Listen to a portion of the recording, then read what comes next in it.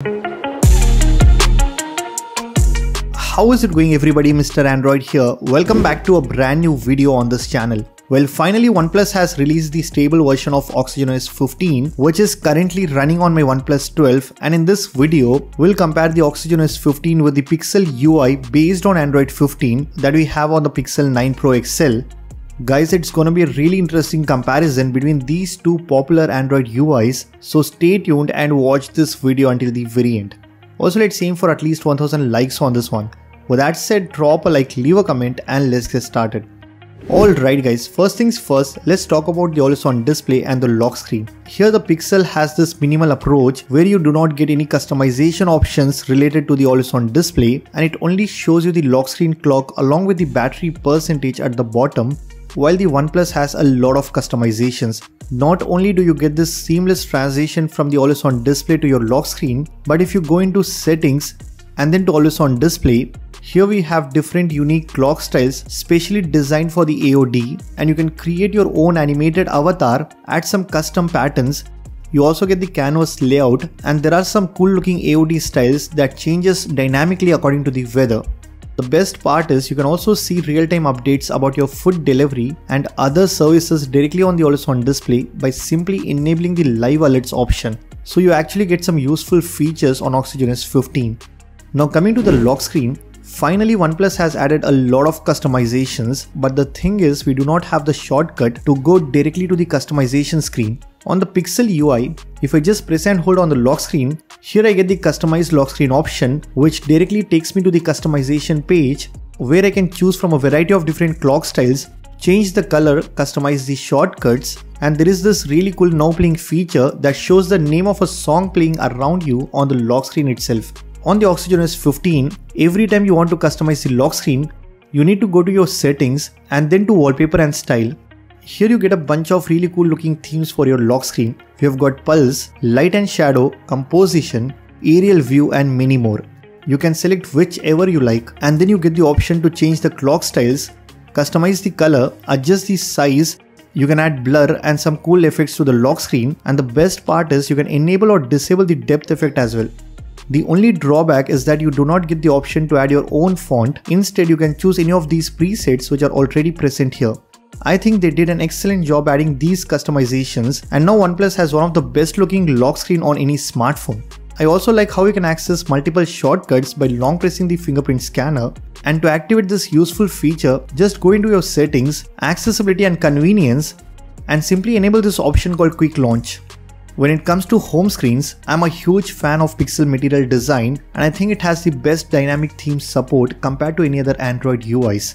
I would say Pixel UI has the best implementation of the material design language, where everything matches and blends perfectly with the wallpaper you have applied on the home screen. But the problem is, despite having such beautiful design language, Pixel UI misses out on some basic customization features, where OxygenOS 15 has so many options like changing the icon pack, applying different themes, customizing the quick settings layout, and there is also this sidebar which not only lets you access your favorite apps and shortcuts, but you can also save text and images into the file dock. Then you can drag that item to share it with your friends in different apps without wasting your time.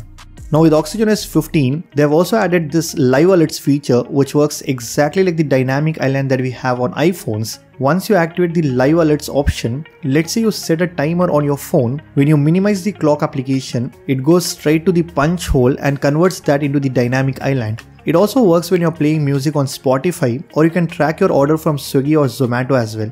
The best part is, unlike the dynamic island, here you can view and control multiple apps in an expanded view, and I think this is the best implementation of the dynamic island on any Android smartphone. OnePlus has also improved the multitasking experience, and now when you open apps in split screen windows, let's say you're watching a video on YouTube, now you can expand it much further, nearly to 85% of the screen, and this way you can easily decide which app can occupy the larger area on the screen. It does actually helps you make better use of the split screen feature compared to other Android UIs. When I open the quick settings panel on both phones, you can see it looks quite different on the OxygenOS 15. We have got a more rounded design along with these two pills to control the brightness and volume level. Now you also get the option to choose between the classic and split view that separates all your notifications from the quick settings panel.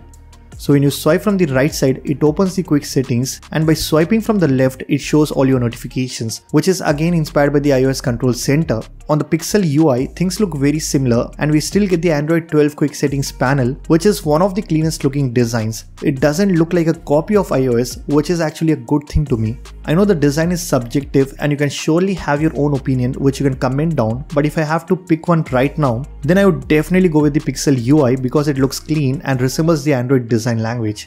Apart from this, if you go into the widget section, I think Pixel UI looks less cluttered compared to OxygenOS 15, as it doesn't show all the widgets in one place. Instead, you just need to select a specific app and it will show all the widgets related to that app and settings. But one thing that I liked about the OnePlus is the background blur, which you get when you access the quick settings panel or even when you open the app drawer. Because of the blur in the background, it just makes the icon pop on your screen, and I think it looks much better compared to the plain white background that we have on the Pixel UI. Now if you talk about the AI features, currently we do not get any AI features on the stable version of OxygenOS 15, but OnePlus has confirmed that they will be adding a lot of AI features on the OnePlus 12 with the upcoming software updates. Right now, Pixel UI is the better choice if you want to have powerful AI features on your phone. You get many photo editing tools, Circle to search, and the Gemini assistant works really well on the Pixel devices. So if you want a phone with lots of AI features, then Pixel is the perfect smartphone for you.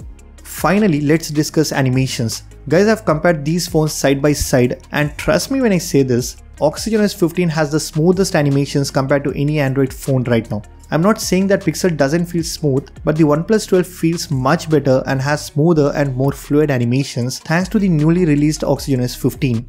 You can see the animations side by side and let me know which one you think feels smoother in the comment section.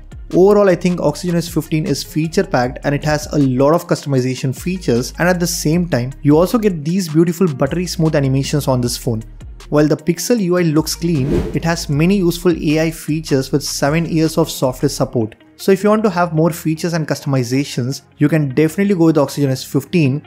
But if you prefer a cleaner and better software experience with regular updates on your phone, then the Pixel UI is perfect for you. So that's pretty much it for this video. This was a quick comparison between the Pixel UI and the OxygenOS 15. If you guys like this video, then be sure to hit that like button.